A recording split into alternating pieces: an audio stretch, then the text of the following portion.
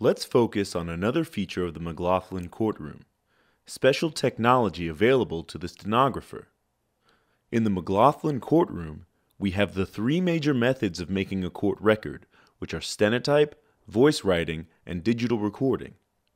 The court reporter writes in real time, which means as she presses the keys on the stenotype machine, which is actually a computer, the electronic impulses of the keys are matched to words in her dictionary or database and translated into English almost simultaneously.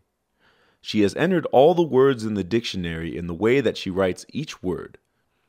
In an average day of court, a court reporter would write approximately 55,000 strokes at approximately 4 words per second and faster. The stenotype machine, or in this case, the Diamante computerized writer that the reporter is using today, is made by a Stenograph Corporation, and the software she is using is Eclipse by Advantage Software. Voice writing is where the court reporter uses a stenomask that is connected to a computer, and the reporter repeats every word that is said, who said it, including punctuation and formatting instructions, into the mask, which silences the voice so as to not be heard in the courtroom.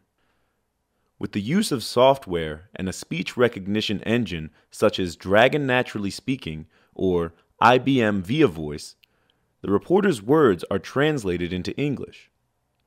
Only the reporter's voice will be recognized because the reporter has spent considerable time training the speech engine to recognize his or her voice. Some software manufacturers of stenotype software make the voice writing software as well. We also have FTR, for the record, the recorder and the player, which is digital recording and transcription software supplied by FTR Incorporated. It is connected to the courtroom's microphones and speakers.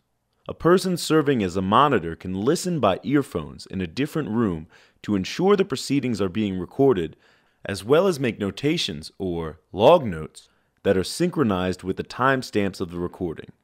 At the end of the day, the proceedings will be archived. If a transcript is needed, a disk may be prepared and sent to a transcriber for typing. Real-time reporting, where the reporter's output or text can be read in real time. This can be accomplished only by experienced and real-time certified stenotypists and voice writers. For judges and lawyers using litigation support software, they receive the reporter's feed of streaming text on their own computers where they make quick marks, annotations, notes, highlights, issue code, and even send instant messages to an expert witness who could also be viewing the scrolling text via the internet in a completely different location. At the end of the day, the judge and attorneys may have an unedited version of the proceedings to take with them to prepare for the following day.